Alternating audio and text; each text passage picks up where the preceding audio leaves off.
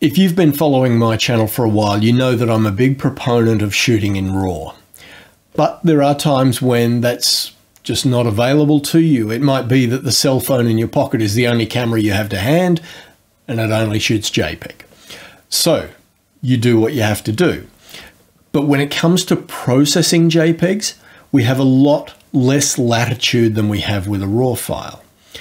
In this video, I am going to introduce what I call a newbie's guide to processing JPEGs in Darktable. Let's go.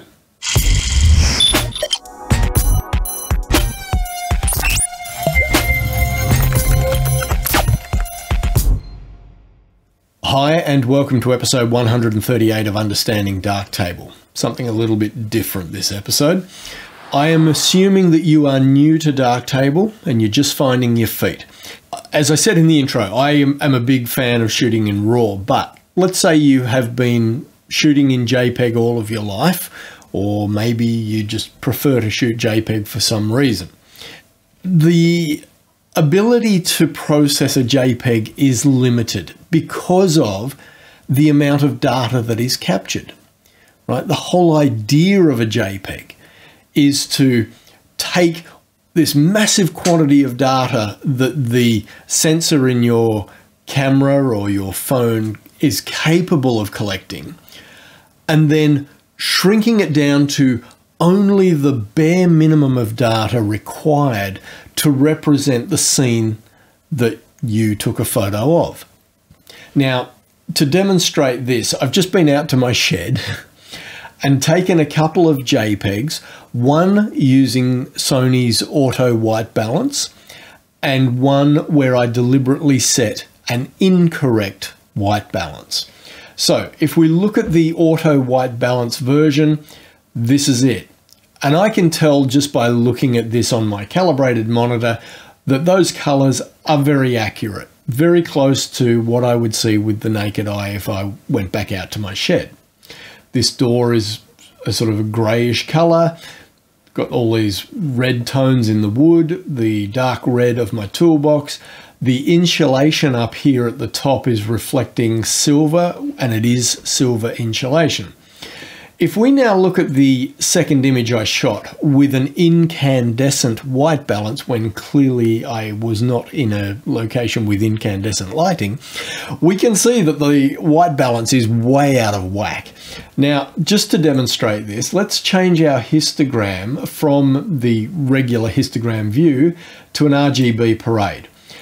Now, on our auto white balanced version of the image, we can see this sort of arc across the mid-range of all three color channels, red, green, and blue. And that arc is sitting at pretty much the same height on all three color channels. And that tells me that the white balance is balanced, that white will render as white. Now, if we come over to the image with the incorrect white balance, we can see that that arc across the middle of those three color channels is nowhere near at the same height on all three channels. Can we correct it? Kind of. We could come over to our white balance module here and try and get the temperature to be, okay, so there we've got red and blue pretty much equal, but the green is too high. So we'll try, and you can see how sensitive this is, and that's the problem with working with a JPEG.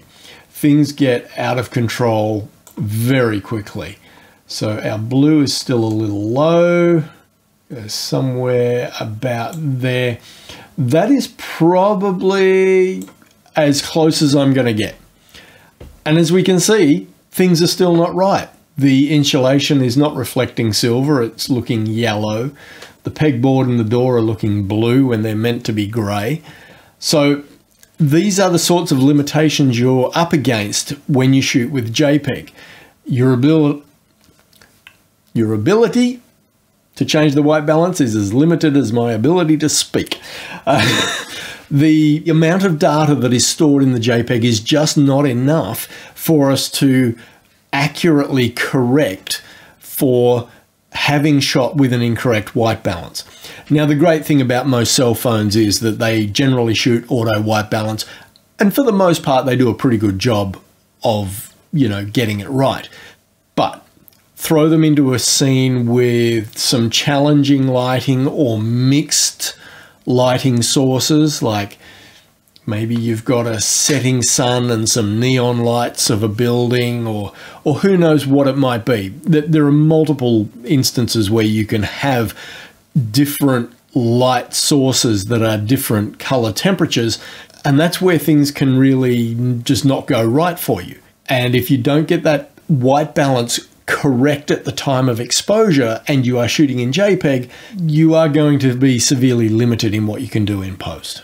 For those of you who are new to Darktable, be aware that this icon here, which looks like a power button, represents what we call in Darktable land the pixel pipe.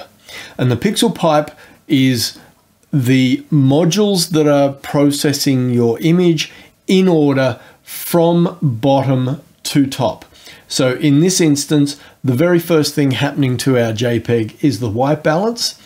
After that, an input color profile is being assigned. The input color profile is Adobe RGB, and our working profile is Linear Rec 2020. Now, Linear Rec 2020 is a massive big color space. Our JPEG color space is probably like this in comparison. I would suggest don't ever change the working color profile. It is set to this massive color profile so that anything you want to do, as crazy and as wacky as you want to get with your processing, you can do it within the confines of this big color space. And then at the point of rendering your image out, depending on what color profile it needs to be in at the time of render, and for digital displays, that's generally sRGB, you can then remap whatever craziness you've done in this big color space down to whatever color space it is that you're rendering to. So an input color profile, a working color profile, and gamut clipping is turned off. Now, the reason it's turned off is because we've taken this small color space of the JPEG and we've put it into this big field of the working color space. So we don't want to apply gamut clipping as on top of it because we've got this much bigger space we can work in. So we can let the gamut be a little crazy and spread its wings because we've cranked up saturation or whatever it is that we've done.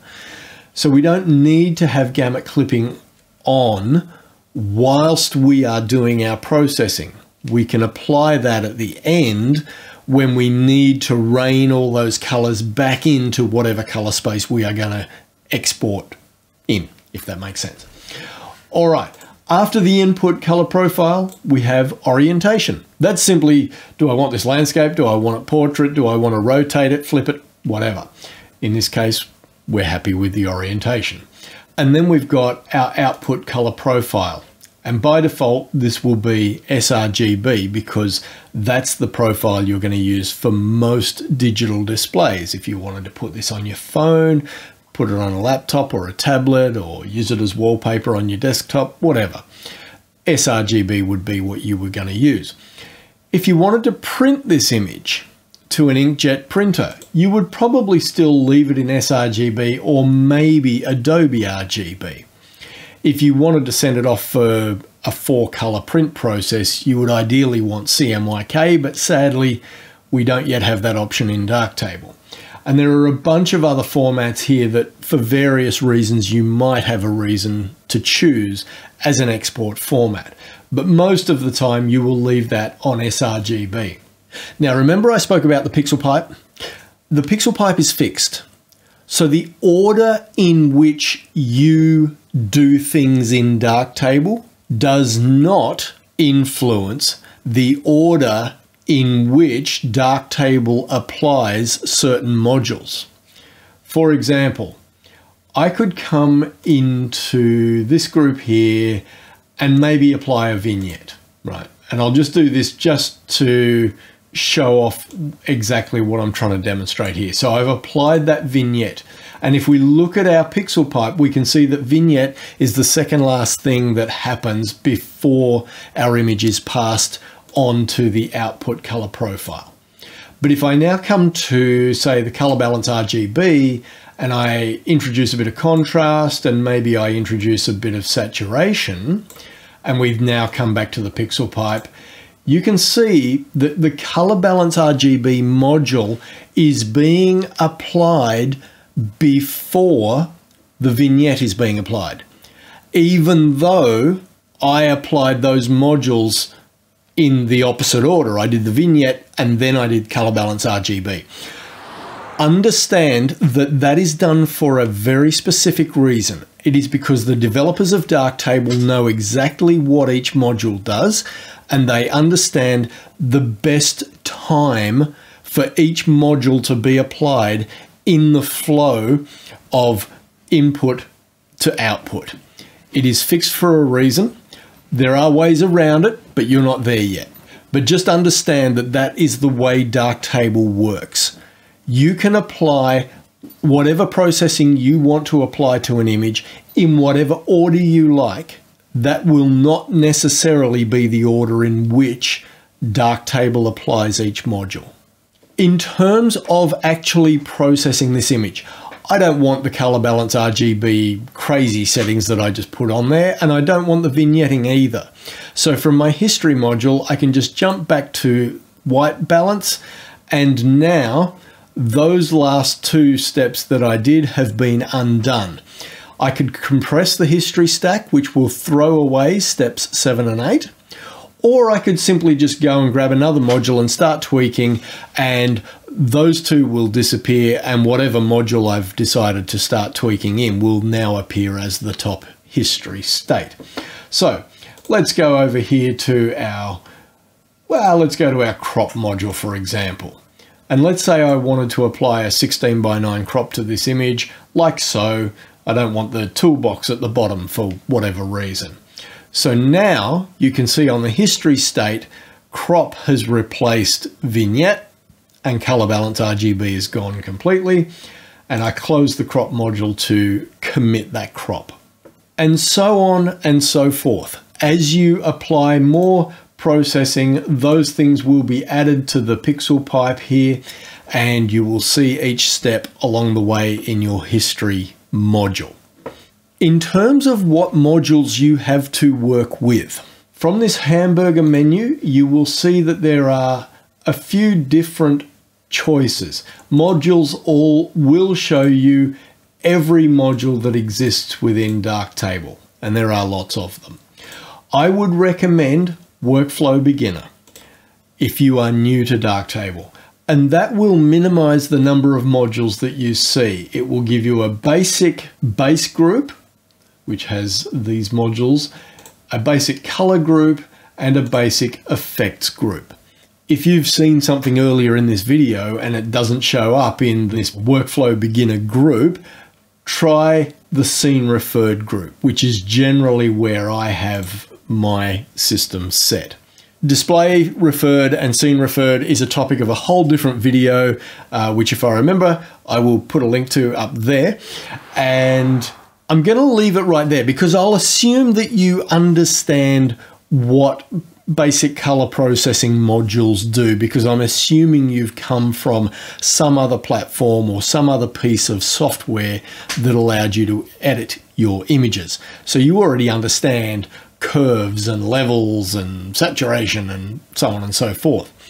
But I hope this has just given you a basic understanding of Darktable and how you can work with a JPEG image.